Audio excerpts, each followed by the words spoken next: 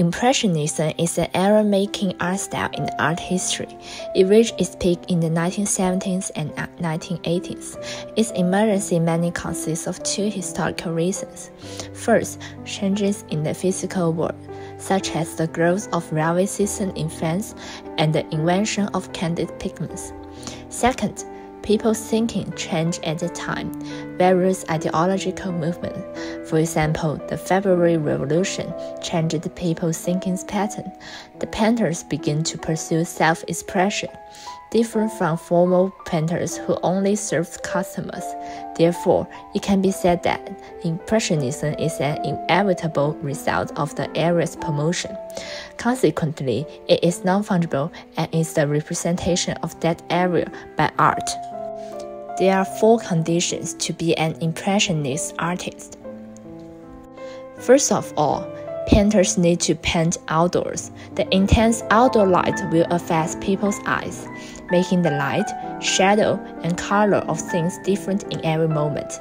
This leads to a short painting time, so the shots will become more chaotic and disordered. The second point is that artists focus on instantaneous of the things, so they often repeatedly depict the same things to observe the impact of different sunlight on the same things. The third point is that Impressionist paintings usually have rich colors. During this period, people have deeper understanding of color. The development of technology and theory made people more aware of the role of light on the object's color. Therefore, the Impressionist painters had a more complete understanding of color. Different from classical painting, Impressionist work have richer color in the dark area. The fourth point is that those paintings are more unrestricted and full of painter's passion. These paintings do not have a fixed composition boundary and do not use color according to rules.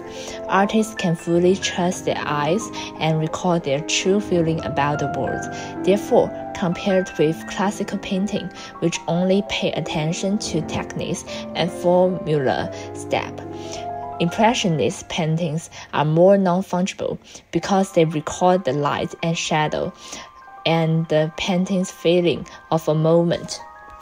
These 4 points are the prerequisite for becoming an Impressionist painter. It can be said that for the concept of Impressionism, these 4 points are non-fungible and the rest are all fungible.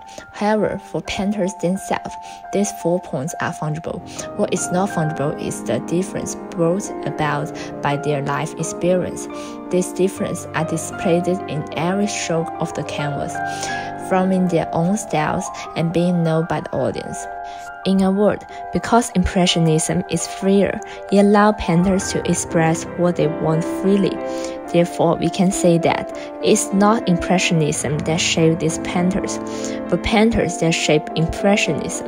Impressionism and its regulation gradually become fungible, and non-fungible things now become the growth background, emotion, and personal preference of painters.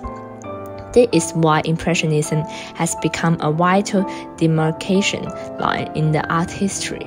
Since then, artists have stopped serving specific idea or theory, but have seen and recorded the world with their own eyes. This makes every artist and work more and more non-fungible. Each work represents a personal emotion at a specific moment that cannot be replaced.